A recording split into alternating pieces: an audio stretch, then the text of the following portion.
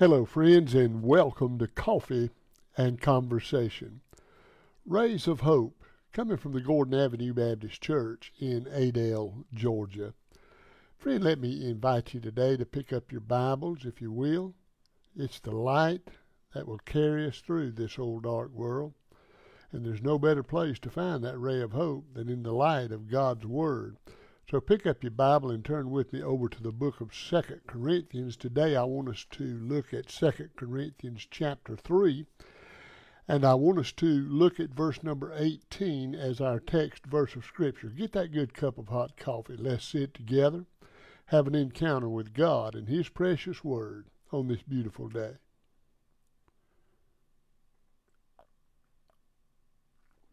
Well, goodness, what better way to start a brand new day than a fresh cup of hot coffee?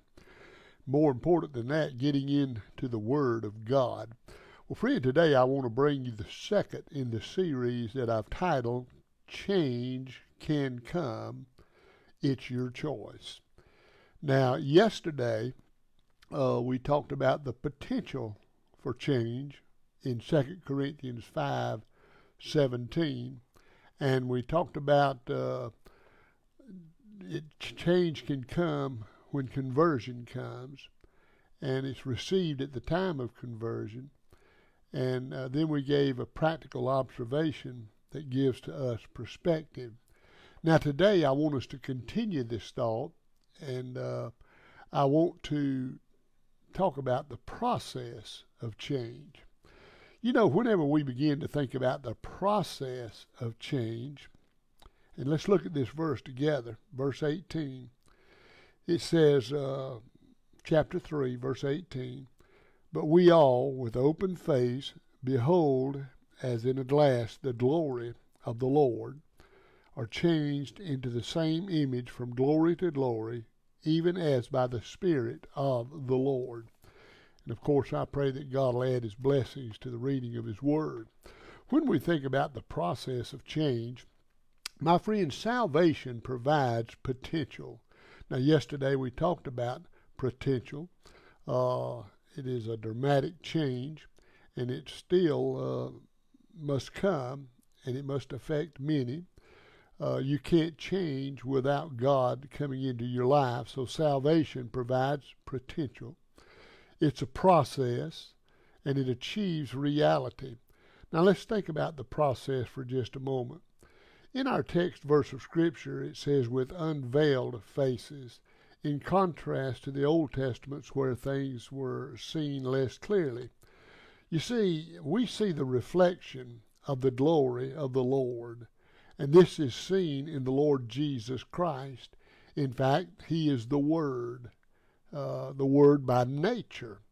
The Bible says, "In the beginning was the Word was God, and the Word was with God," and it goes on down about verse 14 of John chapter 1, and said, "And the Word was made flesh and dwelt among us." So, you see, my friend, you and I, we've been able to see the reflection of the glory of God, and it's seen in Christ Jesus our Lord. Now, by looking at that reflected glory, my friend, we are changed. And as we are changed, we become more like Him. We want to be like Him. We want to walk like Him. We want to talk like Him. We want to act like Him. The Bible said they were first called Christians at Antioch. And they were called Christians, my friend, because they were acting like Christ. Boy, we could stand some more of that in our day.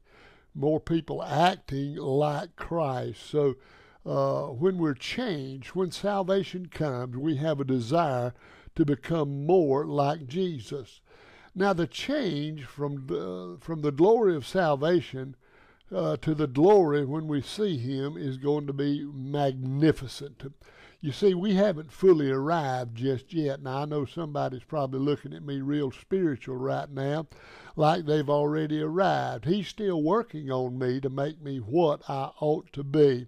But one day, whenever I walk into His presence, the glory of His salvation will be magnificent and fulfilled completely in my life.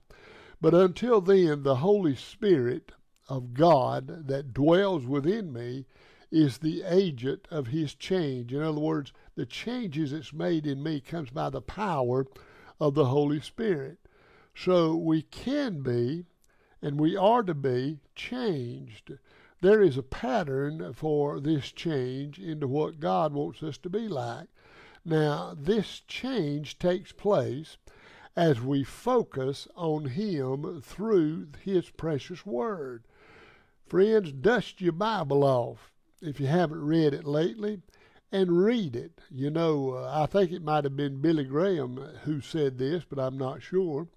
But I did hear that one of the great old preachers of old made the statement that if every individual in this nation dusted their Bibles at the same time, we'd have the greatest dust storm in the history of the United States of America.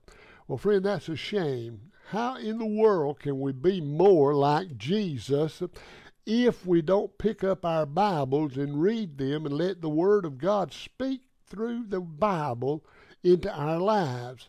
Friends, that Bible is our roadmap for living. Oh, I forgot, we're living in the GPS era. Not many people use road maps anymore. So that Bible is your GPS system to carry you through this life. I still like that old song, I'm using my Bible for a road map. And it is the road map of life. It'll carry you through this life. So the change that's going to take place in you takes place as you focus on the Lord through his powerful and mighty word. How in the world can you know Jesus if you don't read his word? Now, this change involves a process. You know, some people think when they get saved by the grace of God that that's it, I'm through now. No, the process just begins. You've got to grow that faith. And you grow that faith by getting into the Word of God and allowing the Holy Spirit of God to work his change in you. And friend, if you'll just yield yourself to him, he'll do just that. Now, tomorrow we're going to talk more about that, yielding yourself unto him, the participation of the change. So I invite you to tune in tomorrow. But listen, if you haven't experienced the change, the Bible says, whosoever shall call upon the name of the Lord shall be saved. So call on his name today. Believe in your heart and that God has raised him from the dead. And trust him with your life. Trust your life into his care, and that change can begin. Think about that. Let's pray together. Father, we thank you for this powerful series of devotions that reminds us that change can come, but it's our choice. Help us choose wisely, I pray in Jesus' name. Amen.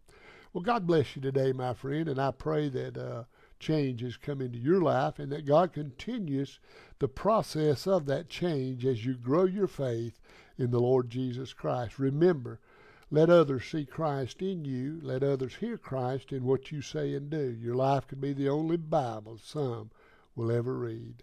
So let others see Christ in you. God bless you. Have a wonderful day.